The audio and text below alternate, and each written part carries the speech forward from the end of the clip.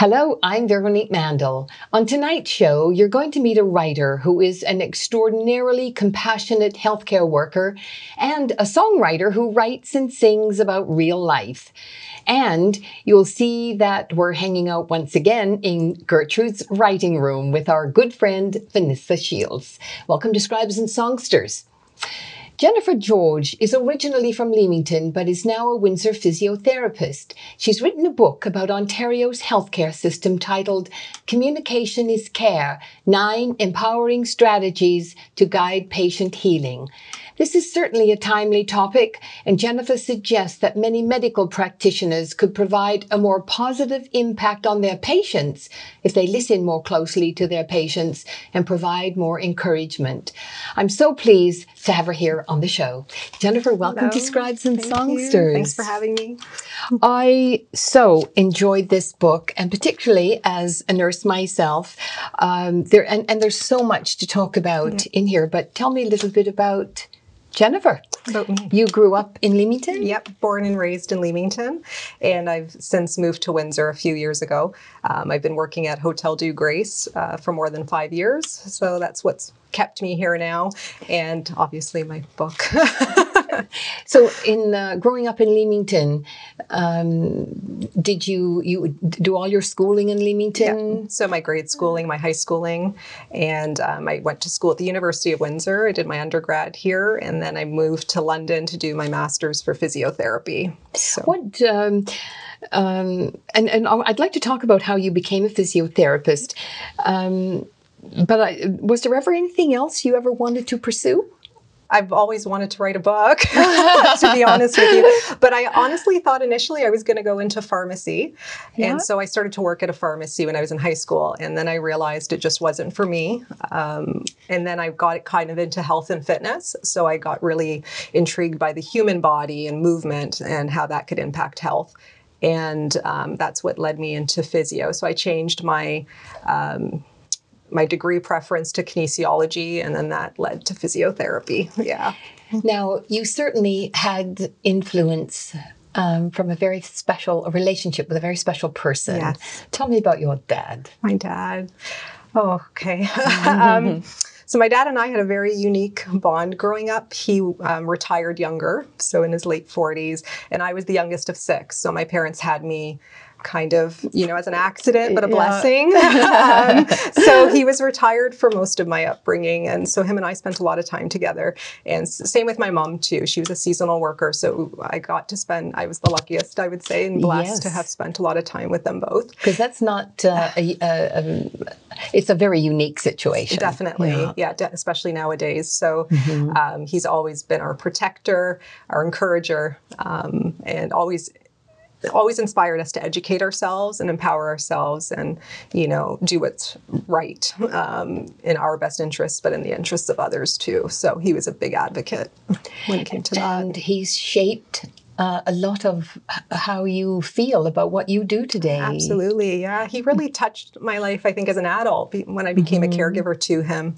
And I think he touched the lives of many other people more than they even knew of him, right? It's almost like we got to know him more when he got sick. Tell us about that, because that was an extraordinary journey. It was. It really was. So in 2006 is when he started to become sick. So we found out that he had end-stage liver cirrhosis and liver cancer, and his only option was a complete liver transplant. So they had enlisted him on the transplant list with our encouragement. So and our prayers. Yeah, pretty much, because he kept hemorrhaging and he was basically dying and time was of the essence. So we pleaded, and they did some pre-op testing and things to make sure he was a candidate. But he was older than the average recipient, so there was a lot more risk involved, and we knew that. How old was he at the time? I believe he was like 67 at the time. So yeah. Not that old. I know, but 65 I think is typically the cutoff, I guess you can say. Yeah. But he, he was otherwise healthy. He was a very strong, independent man. And this was the only thing that was holding him back from being independent, like he usually was. So, he, thankfully, a call came for a matching liver. And I, at the time, was living in London. And I thought it was perfect timing because I thought he could have his transplant and he could recover at my apartment and things would be great again. And that's not what happened, unfortunately. So, yeah. What were some of the things that happened to him that also influenced how you relate to your patients? Yeah, so I guess us in the beginning, just him advocating for himself for the transplant, basically saying, you know, what hope can you give me at this point? So just him voicing that and us supporting that. And then during the whole state of his illness, just again, just speaking up and just saying how he felt, just expressing himself openly. And also my dad loved to tell stories. So people that got to know him as his healthcare providers, they loved hearing about his life. And he loved sharing that part about him, which he didn't do so much prior to getting sick. So like I said, we learned more about him too. Yeah. So I think it's really important as a healthcare provider to engage with our patients about how they live day to day and not just what we see right now in front of us. Right. And did you feel that there were many times when that communication of care and making sure he understood everything that was going on, that was lacking? I did. I think partly because he had suffered a brain injury as well, and there was language barrier. But I do believe even for us as his caregivers who were, you know, there were many of us, it wasn't just me, my siblings too. And we all kind of felt like, you know, there were some barriers there and some fragmentation happening where we never felt there was a comprehensive plan and we didn't feel sometimes as involved in that decision making, right? So we wanted to be more of a part of it because we knew what he wanted. And that's so critical. It is. It's so critical and it's so... I feel like it simplifies things in a way for us as healthcare providers if we just listen to our patients and we ask questions and we encourage them to engage more. I simply think some caregivers and patients don't realize that they can be a part of the care plan, right? Yeah, rather than have it being done to them, but be a big part of that process and guide us. And that's a big statement, having things done to them. Right. Yeah, like, you know, just providing medication or providing therapy. But I see that as a very collaborative approach, right? And you certainly write about that in the book. But before we get into some of the wonderful things that are in here that I think everybody should read, one of the things I think everyone should read and follow is your personal note. Yeah, this is what I do. So this practice energizes me for what the working week will bring. I pray my patient's weekend went well and wonder about any new patients who may come into my path. I replay the past week in my mind and determine what I will do better, what went well, and what the goals are for the week ahead. I ask myself, how will I bring my best work today? How will I enable my patients to bring their best function today? How will I guide them to start their week on an uplifting note? Yeah. Imagine if everyone started their day asking those questions. Yeah. And no matter what your profession is, whether you're teaching or you're a nurse or a physiotherapist or a doctor. Yeah. So critical. I read that every morning. I read my personal note every morning. Yes. Yeah. Yeah. I'll be reading it a lot more often, I can tell you.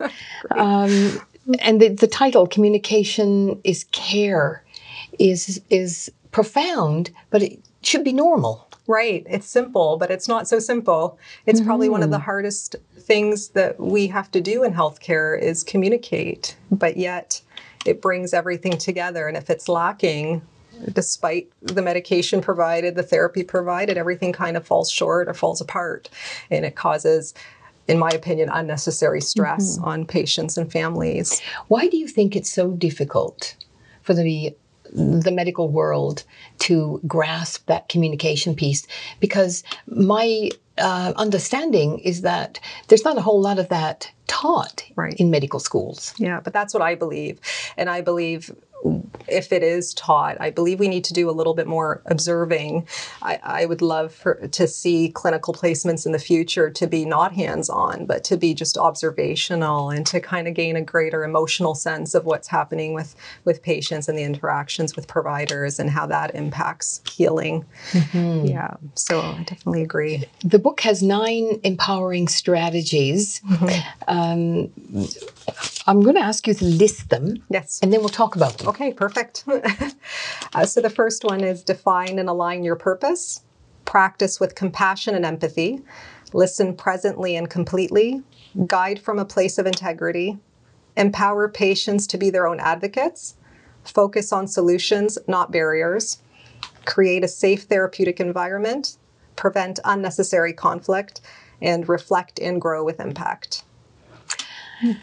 If everybody followed that, the healthcare system would be quite wonderful, wouldn't it? Yeah. So I flagged a bunch of things. Faith. Yes. You talk about faith. Yes, I talk a big part about that. Yes. It was a big part of my dad's healing, we believe, his doctors believe. Mm-hmm. My mom is the one that kind of was our anchor, though. She kept faith.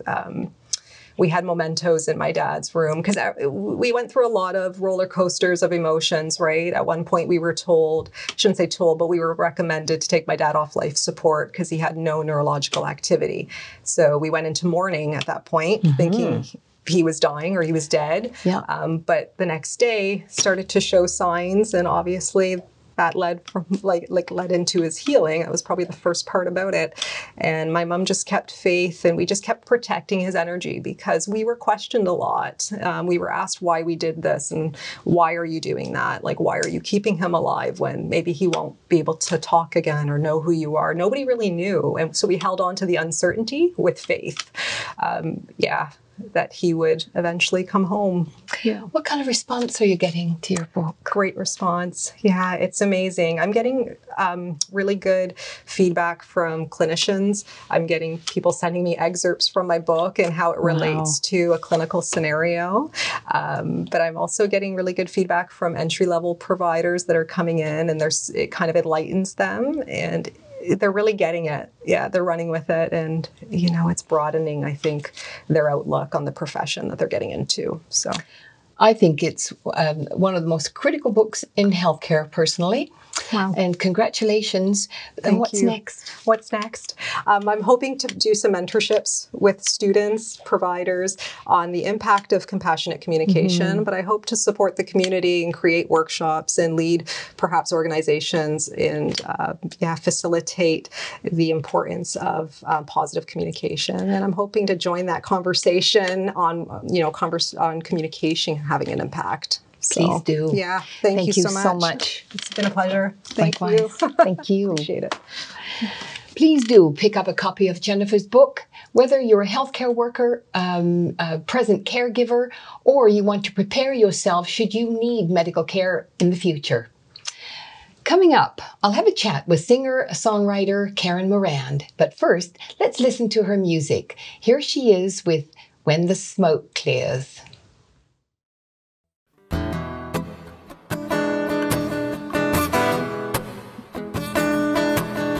Pass on the whiskey, pass on the cigarettes. Let's clear the air of stale beer and raw regrets. Open the window, see if the sun still shines. We'll check out our scars, you show me yours, and I'll show you mine. Where have you been? Where are you now after the rambling? You had it all, now it seems so small after unraveling. Well, ooh, my dear, we'll see what's left after the smoke clears. Ooh. Walk out that door, leave that drama behind. Head for the hills, take back your peace of mind. Run out of pavement, ride the gravel road to take a look around this this old world, you gotta take it slow.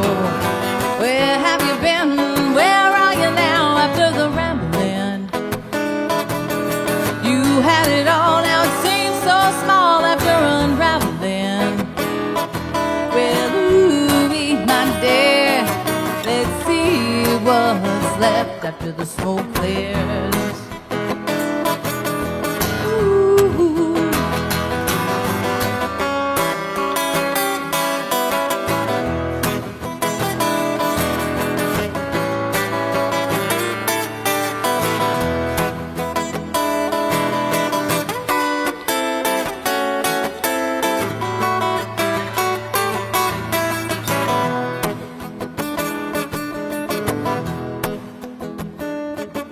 Well, come over here and break your heart one more time.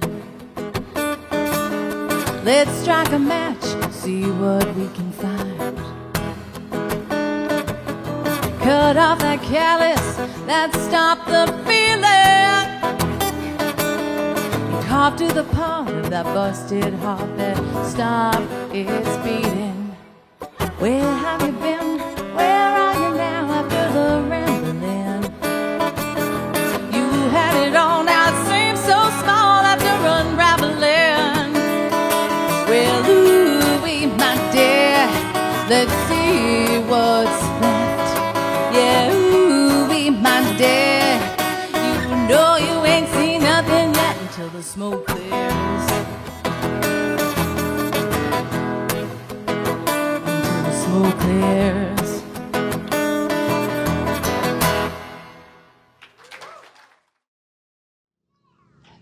Windsor songwriter Karen Morand delivers her home-cooked songs with warm vocals simmering with heart and home. Karen's songs celebrate the joys and sorrows of real life with confidence, encouragement, and love as its foundation. During the first 2 seasons of Scribes and Songsters, we featured 2 of Karen's music videos, and now in our 3rd season, we thought we'd present her music, but also have her come in and have a chat about her music and her life. Welcome. Thank you. Thanks for having me. And thank you. We've been really enjoying having your music on the show for the last couple of seasons. Oh, thanks. And so it's sort of nice to see you in person.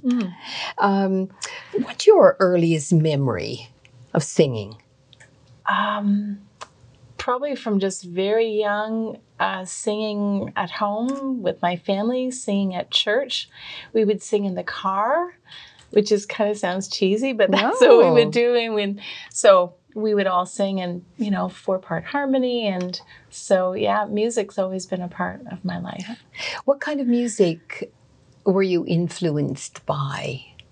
Were there particular genres or particular musicians you preferred to listen to or listen to more? Well, it's changed throughout the years, right? My dad is a very eclectic music consumer, and so I think he had a lot of jazz on, but then he would have blues and rock, and he would take us to concerts, and so I think that was kind of early influence. But I've always gone through phases like people do, and so the raunchier stuff when you're in high school, and then when I met my now husband, it was kind of hillbilly music, and so I've kind of gone all over the map with my influences. Yeah. Where'd you grow up? I grew up in Mississauga. And what brought you to Essex County? That's a good question. Well, I met my husband there as well, but he's from Windsor. And after we were married a while, I decided to go back to school. And at the time, there were only 2 schools in Ontario that had the music therapy program, and University of Windsor was one. And because he had roots here, we thought that was a natural fit. And we took root as well. So, wow. Yeah. Tell me about music therapy. Well, I think it's like it sounds. It's using music to help people in a broad sense. It's got many different applications. I think everyone senses that there's something about music that is healing, that is transcendent, that there's something special about it. I mean, we use it to pick ourselves up, or sometimes we use it to feel even sadder. Yes, depress ourselves all to heck. And I think that's why they use it in, in all kinds of medium, because it's powerful. So it's using it with intention to help people with certain therapeutic goals. When did you realize that you were going to make a living making music, if you do? Yes, and I do. Well, I mean, I think music therapy was the beginning of that. And although I don't practice formally as a therapist now, it was probably when I was about 40, I decided I really wanted to be a working musician. And but I was new to writing, and I've always played instruments. So I grew up playing piano, and then I picked up guitar when I went to the University of Windsor. And I just thought, I think I can make this happen. I've learned over the years that, it's unless you want to be, on the road all the time, which doesn't suit me, that you need to have multiple streams of income. So I teach music, and then I write, and I co-write, and I perform, and right now I do some work at my church in a paid position doing music there. So it's it's what you need to do to to make a living. Do you play a lot of venues around the area, or do you play out of town? I do both. I just got back from a tour, my first kind of big tour to the East Coast. But generally I stick around town. I play solo and with my band Bosco. We're a trio. And we play cafes and wineries and, Yeah. Let's just go back to that tour of the East Coast. Where did you go? We started in Kingston and went east, and went as far east as Mahone Bay, which is kind of like where Oak Island is, the famous pirate treasure town. But it's, so we kind of stuck to the west end of Nova Scotia. And it was wonderful. I met so many amazing people, and How did the Nova Scotians receive your music? Well, that's interesting. Most people were really great. There was one town, I'm not going to name it because I want to make friends. And people down east they love their country music. They of course. do. They love it. And in this particular town, at this particular event, they really liked old country music, Conway Twitty and Mel Tillis and Johnny Cash. Right. And someone played before me, and they were a hit because they did all the hits, and then they did jigs and reels that they might as well have gone home at that point, right? It's Nova Scotia. And then I got up and did my stuff, and I lost a few people. I'm just going to say, I'm going to be honest.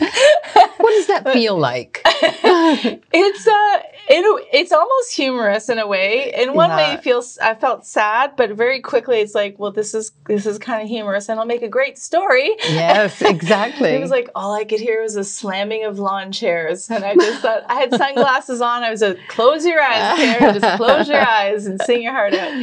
And then of course people were walking by because it was in a park setting, and they stopped and stayed. So I think we replaced the folks that I wasn't their cup of tea. And we have to know that as artists, we have to learn whatever your art is, it's not going to be everyone's cup of tea. Do you ever use some of those stories in your own songwriting?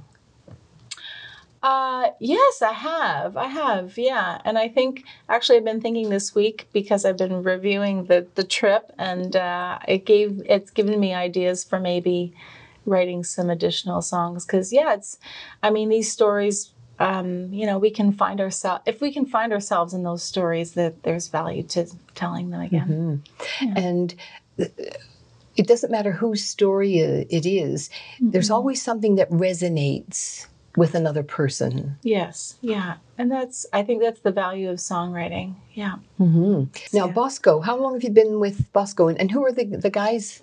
The guys are Benny Santoro. He plays a wooden box. It's called a cajon. And, Oh, wow. yeah. And it's just kind of, it's portable and it's softer than a full kit. Now, what's the history of that particular instrument? My understanding is that it's a South American percussion instrument. Wow. Yeah. And so he's also my brother-in-law. And then the other guy is Aaron Verhulst, and he plays mandolin and lead guitar. And we've been together. We were talking about it last night because we had a rehearsal, and we're thinking 8 years, but we were all a little fuzzy on that. It took a while for us to land in this configuration, but it is somewhere in the neighborhood of 8 years. Do you have a family, children? I do. I have a son who's 15 and a half. And an awesome husband who's very supportive, and that makes a big difference to be a working artist, for someone to, be supportive in every way possible. And he was an awesome support on the tour because, he would just encourage me or make sure I got to places early, and we were able to fine-tune some stuff along the way. So it was a good time. Yeah. Yeah. And it's always nice to have that kind of comfort there when the folks walk out. That's right. That's right. He helped me see the humor in it early on, actually. You have a very eclectic sound, because I hear hillbilly and gospel and country. And is that deliberate, or does that just come out of you? It just comes out, because some people in the industry might say, pick a lane, just pick something and go with that, and be known for that. But just as, why? Well, yeah, and it just, things tickle my fancy, and as my music evolves, that just I'm gravitating towards different things. And, So what's next? What are you up to now? Well, after the dust settles from being away, I have a Christmas song that I'm hoping to have out for Christmas season, and kind of put my roots back down in Windsor and continue to work with my trio and maybe do some teaching. I hear there's some great places in town that they have excellent writing workshops. Yes, I heard that too. Yeah. Good luck, and thank you so much. And I really appreciate your being here. Thanks for having me. You're welcome. Well, alas, it's time to go. Thank you, Vanessa Shields, for having us here as your guest for the past couple of shows here in your charming little house at Willisstead. Thank you to our wonderful guests, Jennifer George and Karen Morand. Thank you to our producer, Brian Sweet, and sound video producer, Gary Glass. Grateful thanks to Tony Toldo and the Toldo Foundation, and to Neil and Tina Queering. Grateful thanks indeed. I hope you will come back soon for another episode of Scribes and Songsters. Thanks so much for watching. I'm Veronique Mandel.